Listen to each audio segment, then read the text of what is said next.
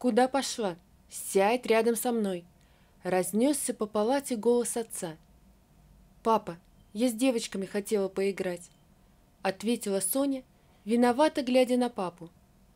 «Садись, хватит бегать», — сурово сказал Алексей Владимирович и усадил 8-летнюю Соню на пружинную койку рядом с собой. Он привык все решать за дочь. Какие вещи ей носить, с кем дружить, кого любить. Мужчина считал, что имеет на это право, а все из-за события, произошедшего 3 года назад, разделившего их жизнь на «до» и «после». Сонечка поникла. Золотые волнистые волосы, заплетенные в тугие косички, послушно лежали на плече. Бездонные голубые глаза, обрамленные пушистыми ресницами, были полны отчаяния. Уже 3 дня девочка находилась в душной палате и смотрела, как веселятся ее подружки. Хотя, какие они ей подружки? На прошлой неделе она и знать не знала о Вале и Даше. Обе девочки учились во 2 классе, как и сама Соня, и попали в больницу в самый разгар новогодних каникул. Вместо того, чтобы поглощать дома шоколадные конфеты и смотреть мультфильмы, школьницы развлекали себя как могли. Бегали по палате, играли в игры на телефоне, рисовали. И Валя, и Даша лежали без родителей. А вот Соне не повезло, так она считала, потому что рядом был папа. Она так надеялась, что его не пустят, но Алексей уговорил медсестер, и теперь они с дочерью делили узкую панцирную койку на 2. Софье было стыдно перед девочками. А еще она завидовала им, потому что подружки могли делать все, что угодно. Ее же постоянно одергивал отец. «Сонька, пошли на процедуры!» — весело закричала Валя, залетая в палату.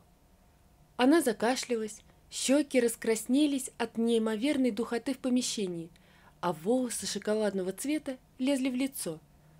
Соня вопросительно посмотрела на отца. «Иди», — пробормотал он. «Или, может, с тобой пойти?» «Нет, пап, я сама».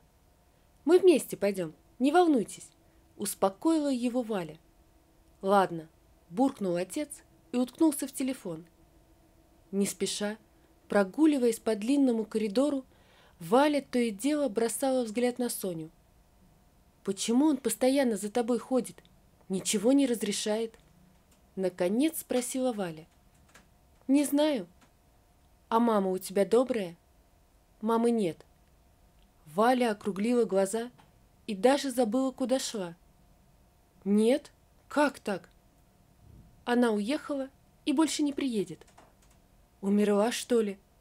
Прямо спросила Валя. «Ты что?» – замахала руками Соня. «Мама просто живет в другом городе, и у нее другая семья». «Разве так бывает?» – воскликнула Валя. «Почему ты не поедешь к ней?» «Папа сказал, что мы ей не нужны, что она меня бросила, и у нее теперь новые дети». Девочка тяжело вздохнула. «Мама не звонит, потому что папа не разрешает. Но недавно я сама ей позвонила, пока он был в душе». «И что она сказала?» Разинула от удивления рот Валя. «Что скучает, но забрать меня не сможет». Валя молчала. Она потрясла головой, пытаясь привести мысли в порядок. Девочка была из хорошей семьи, где и мама, и папа обожали ее. Поэтому она не могла представить, что такое возможно.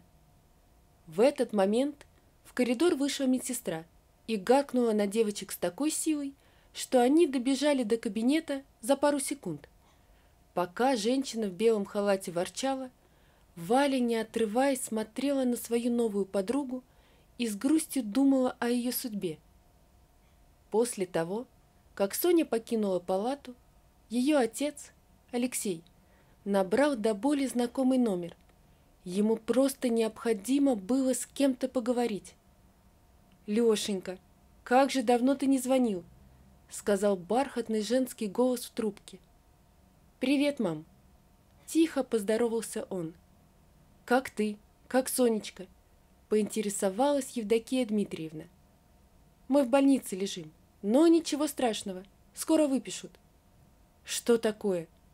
Испугалась женщина. Из школы притащила какую-то хворь, сезонная, сама понимаешь. Тяжело вздохнул Алексей, глядя, как на крыше соседнего здания блестит снег. «Ох, выздоравливайте», — сказала Евдокия Дмитриевна и осторожно поинтересовалась. «А Лена не звонила тебе?» Мужчина сжал телефон с такой силой, что казалось еще немного, и пластиковый корпус треснет. «Ее больше нет в нашей жизни», — процедил мужчина, искоса посмотрев на дверь палаты. Захотела жить с любовником, родила от него детей, дочь бросила. Пусть катится на все 4 стороны. Думаешь, мне есть до нее дело? Леш, ты не сердись на меня, вздохнула Евдокия. Просто она мне звонила на днях, говорила, что Соня к ней просилась. Что? Подскочил Алексей. Она ей звонила, я же запретил. Евдокия Дмитриевна немного помолчала, а затем осторожно сказала. Какая-никакая, а мать. Соня будет тянуться к ней, даже если ты не позволишь. Все-таки прошло всего 3 года. Мама, я хочу ее забыть. Она бросила меня, бросила Соню. Как же я устал. Он закрыл глаза и навалился на белую стену. Мне иногда кажется, что дочь нарочно себя ведет, как ее мать. В каком смысле? Не поняла Евдокия. Она не слушается меня, и в эти моменты я просто не владею собой. Но ничего, я ей покажу, кто главнее. Мать Алексея судорожно сглотнула. Вот чего она боялась, так это того, что сын начнет проецировать свою обиду на дочку. А ведь Сонечка такая ранимая. Женщина не могла ничем помочь внучке, потому что жила от них очень далеко. «Не дави на дочь, прошу!» — взмолилась пожилая женщина. «Соня не Лена, она совсем другая. В ней нет той наглости, пошлости, как в твоей жене. Она всего лишь ребенок, у которого кроме тебя и меня никого нет. Ты же понимаешь, что Елена не вернется. Если бы она действительно любила дочь, то никогда бы не ушла без нее. Кукушка она, вот кто!» Евдокия тяжело вздохнула и добавила. «Мне жаль Лениных сыновей и того мужчину, с которым она сейчас. Настанет день, и их может постигнуть та же участь». «Может», — тихо ответил Алексей. «Не сломи Сонечку. Она очень любит тебя, всем сердцем. Сама мне это говорила не так давно». «Да?» — удивился мужчина, с которым дочь была очень холодна. «Конечно!» — женщина засмеялась. «Соня говорила, что очень тебя любит, но ты постоянно ее ругаешь, недоволен ей. Она боится, что ты тоже ее бросишь, потому что она плохой ребенок. Скажи честно, ты же говорил ей о том, что она плохо себя ведет». Алексей замер. Такого признания он не ожидал. «Она каждый раз говорит мне, что любит тебя и переживает, когда ты не в духе», продолжила мать в надежде растопить сердце своего сына. «А тебе боится признаться, потому что ты сам с ней слишком строг». Закончив с процедурами, Валя нарочно дождалась Сони в коридоре. Они шли обратно молча, и уже подойдя к палате, девочка спросила. «Сонь, а папа тебя любит?» «Да, наверное», — неуверенно ответила девочка. «Зачем же он так кричит? Мои родители никогда так не ругаются», — заметила Валя, с жалостью глядя на подружку. «Он хочет, чтоб я слушалась», — пробормотала Софья и побыстрее зашла в палату. Она сама не верила в то, что сказала. Просто ей было стыдно признаться Вале в том, что папа ее не любит. так она считала. Алексей часто кричал и срывался, ругал девочку за помарки в прописях, за мятую юбку и забывчивость. А когда он ее хвалил? Когда говорил, что любит? Этого Соня не могла припомнить. В те моменты, когда отец был зол, девочка сжималась в комок и боялась, что он ее бросит, как и мама. Она боялась, что останется одна, никому не нужная дочка. Сонечка робко взглянула на отца. Он прижимал к уху телефон, и лицо его было каким-то испуганным. Он смотрел на нее так, будто видел ее впервые в жизни. Соня покорно села на койку подле отца и скрестила руки на коленях. Ее глаза были потухшими с тех пор, как они стали жить вдвоем. «Еще несколько дней, и нас выпишут», — думала Соня. «Папа пойдет на работу, а я буду после школы одна до самого вечера. Как же хорошо, когда никто не ругается, и можно делать все, что захочешь». Валя смотрела на грустную Сонечку, сидящую на койке, и ее сердце разрывалось от жалости. Девочке так хотелось хоть немного развеселить подружку, что она подговорила Дашу, и они вместе подошли к ней.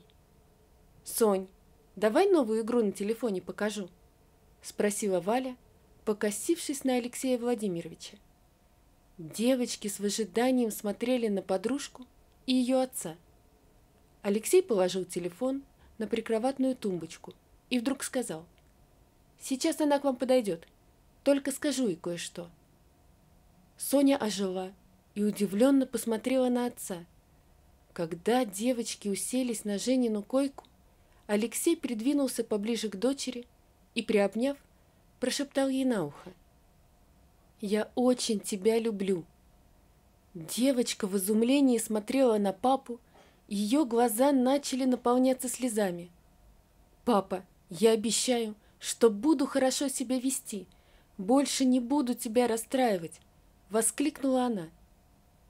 «Ты самая лучшая девочка, которую я знаю, потому что ты моя дочка», — шептал он, прижимая к себе хрупкую девочку.